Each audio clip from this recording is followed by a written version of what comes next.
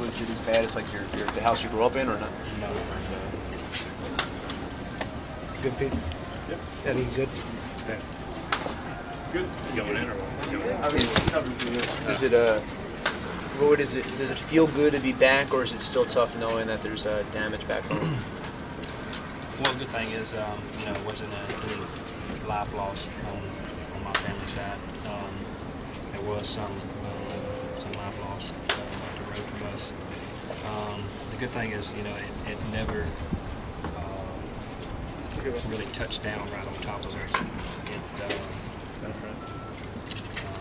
It hit the ground about a couple of miles past our house and my in-laws' house.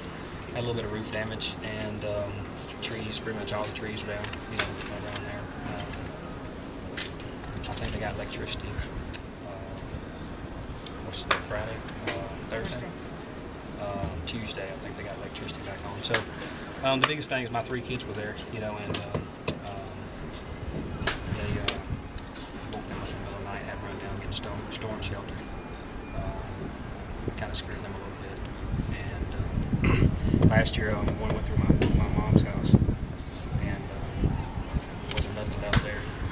The house we grew up in, actually, she got in a closet, and that was pretty much, you know, the last thing left was a closet. And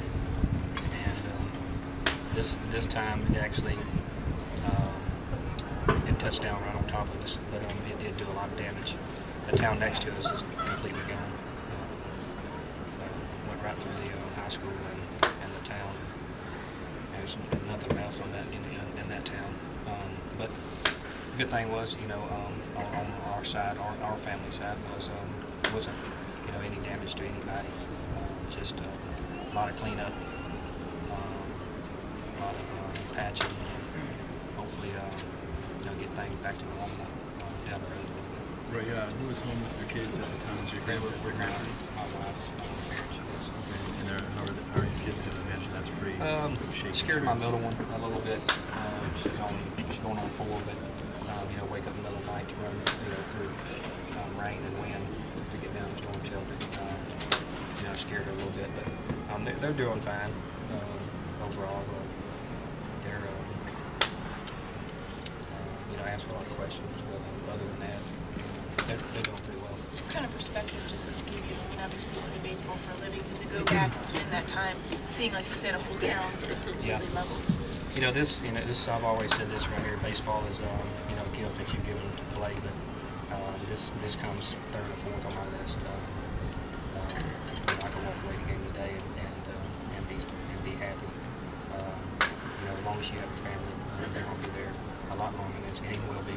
And you know, a lot of people don't look at it that way. A lot of people think this is who you are as a person.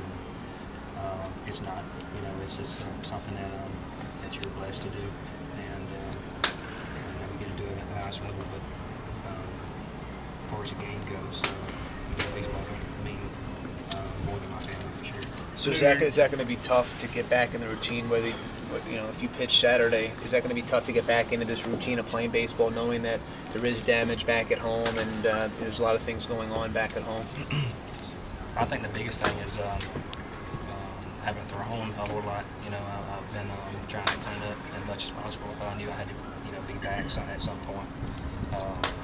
Maybe a little rusty, you know, here and there, but get out there and, you know, give 100%, see how it goes.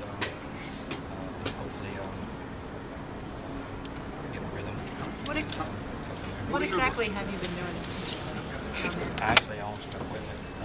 I have a excavator and a bulldozer that Drake gave me, and I've been on actually the track hoe and trying to get trees out of the road so we can actually get home.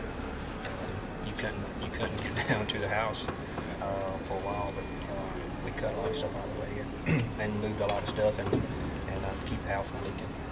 Put some tarp up, and hopefully we don't have no more wind until we get everything fixed. What machine were you using to get